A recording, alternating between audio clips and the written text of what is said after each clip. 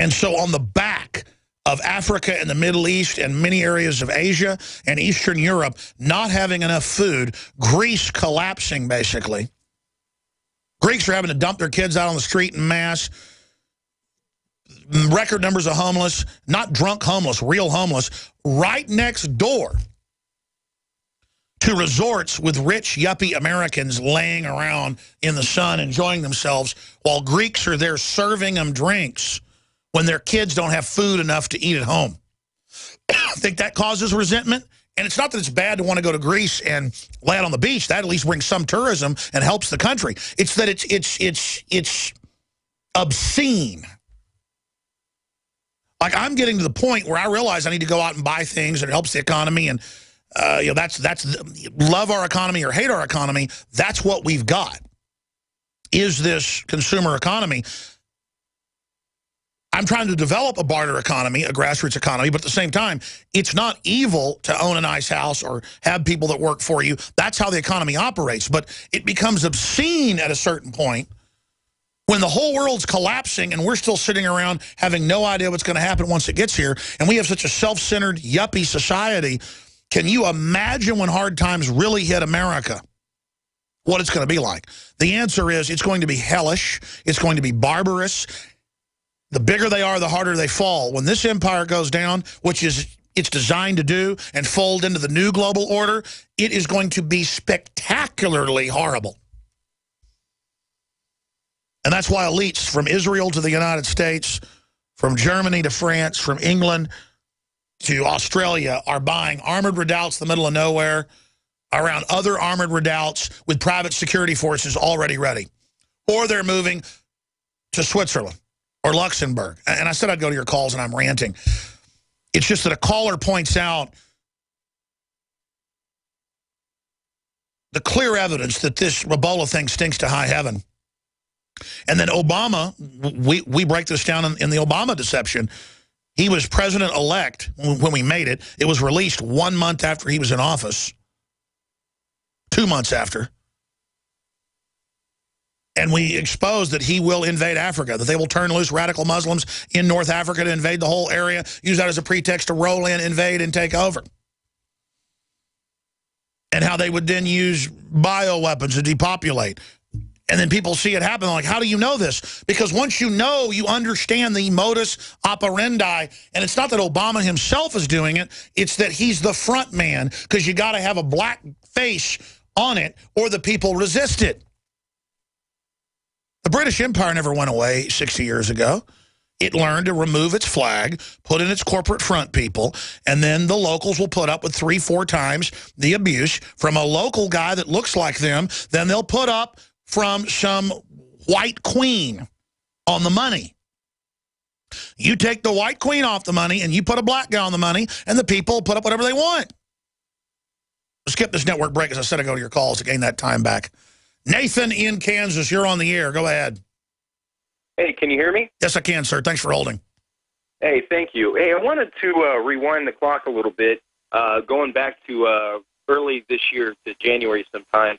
Alert, FEMA seeks biodisposal for 1,000 hospital tents, and the tents, the gear, and also the disposal, the dumpsters to get rid of it all. You remember that? I do vaguely remember that, and your point's really well taken. Your audio's a little low. Talk right into your phone and repeat that headline again.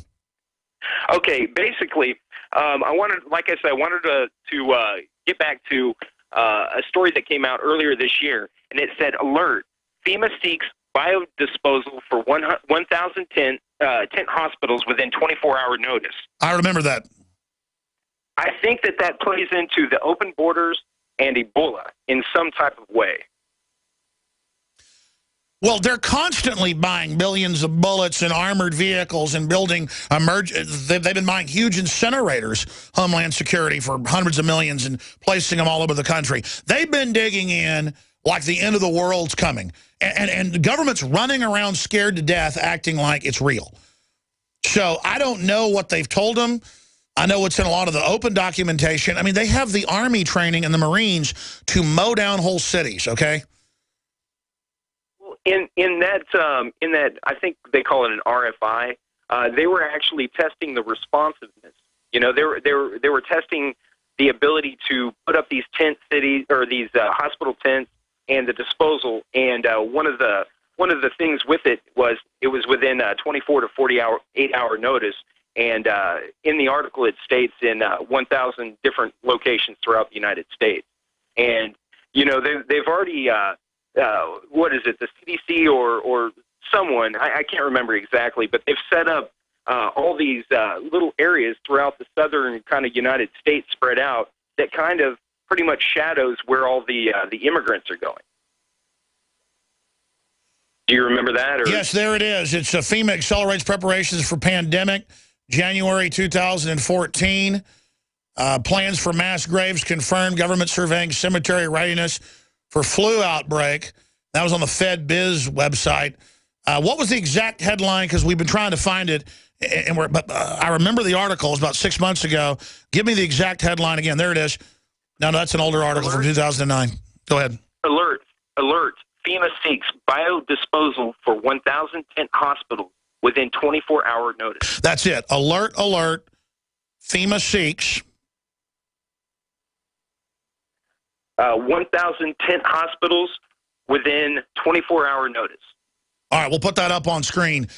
Thank you so much for pointing that out. That's when I say I've got all this background that I'm concerned with. There's just so much intel, so much data. Even if the threat isn't real, they're gearing up, spending tens of billions on it like they never have before, hardening facilities, you name it, while trying to start a civil war between the Tea Party and the police, which they will prime the pump with false flags. That's clear. Because the Tea Party is about as pro-cop as you're going to get. I mean, to a fault. It's ridiculous how much they grovel to the establishment. And I'm not attacking police either. I'm just saying it's ridiculous to claim the Tea Party's going to link up with Muslim extremists. The Tea Party's going to blow up police. Any cop out there who's got any brain cells knows that's propaganda.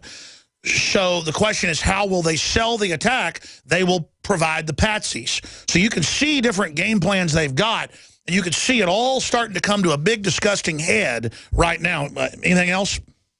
Yeah, actually, one last thing. You know, we've been talking about, or you've been talking about just being prepared and, you know, eating right and all that. And my thing is, everybody needs to get the survival seed, you know, little vaults and things like that. But before you do that, you need to actually grow the food. You need to actually start a garden and learn how to actually garden. I mean, if you're going to depend on a survival seed vault and you've never grown before, you're in for a surprise.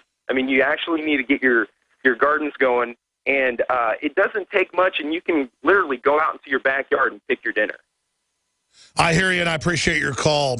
I've got fruit trees and a garden we plant, an early spring garden, a summer garden, and a fall garden. And especially if you have children, it's so much fun. Even if you have a small backyard, it's pretty easy to do. And I totally agree with you. People need to get the survival seed banks, save one, but plant the other. Even if you live in a city, they'll have community gardens where you can go get a free plot and plant it there. And it's just so enjoyable to take your own watermelon home, to take your own squash home, to take your own tomatoes home, to take your own peppers home.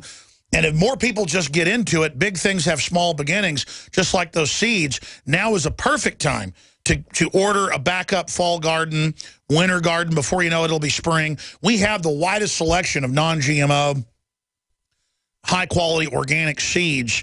We carry like 8 different companies' seeds at the lowest prices at the InfoWars Seed Center at InfoWarsStore.com.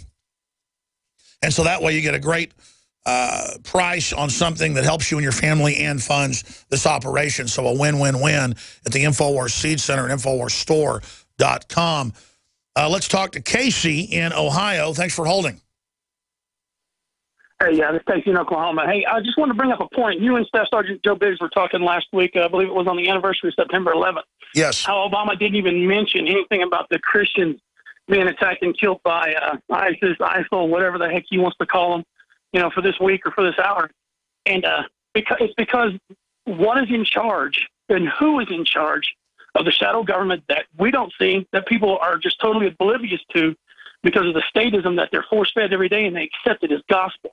It is a Luciferian, satanic cabal that is in charge that does nothing and wants nothing more than to control us and be tyrannical over every aspect of our lives.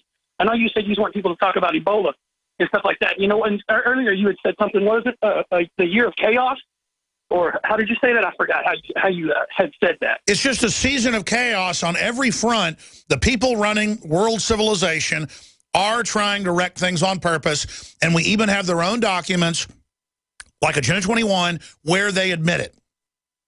Exactly. And see, it goes back to something that this is in the Bible, that the disciples came to Jesus and asked him, what would be the signs of the times of the end of the world? Jesus told them there will be wars, rumors of wars, famines, pestilence, earthquakes in diverse places. But he said something else after that people forget.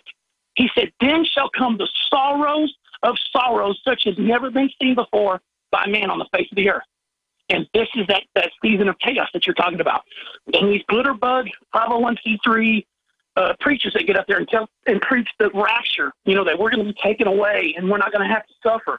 Jesus said in the Bible, who are you that you should not suffer, even as your master suffered?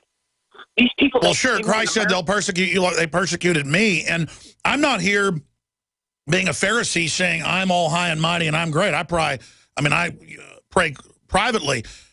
My issue is these name it and claim it prosperity preachers have been linked to the government, and they're there purely trying to neutralize Christians so they won't be politically and culturally and spiritually involved, telling them everything's wonderful like opiate, like a drug, like a sleeping gas to put them into a trance. And it turns out they are clergy response team, certified government agents on record to pacify people. And let me tell you, I wouldn't want to be those preachers on Judgment Day, because leading your flock into the one world government, telling them that everything's great and the worst things get wonderful, it means Jesus is around the corner. That just sounds like a total cop-out. Does anybody who's a Christian think that God is looking for people like that? That God is testing us here to try to find people like that? That's why I'm so angry at these preachers. You can see these devil worshipers and other scum, they're out in the open. And I don't like them. But these sneaky government agents, in fact, guys, go to YouTube, type in clergy response team. It's a NBC News piece out of New Orleans where they have the preachers admitting we work for the government, so folks accept martial law.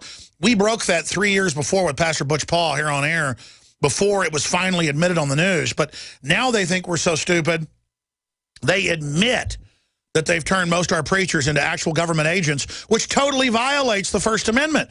The First Amendment says government isn't supposed to be involved, not that government has a jurisdiction over religion. God bless you. I appreciate your call. We're going to go to break and come back with Kelly, Barbara, Frago, Paul, and others. But before I do that, let's go out to break with this TV news piece on the clergy response team. Let's start it at the beginning.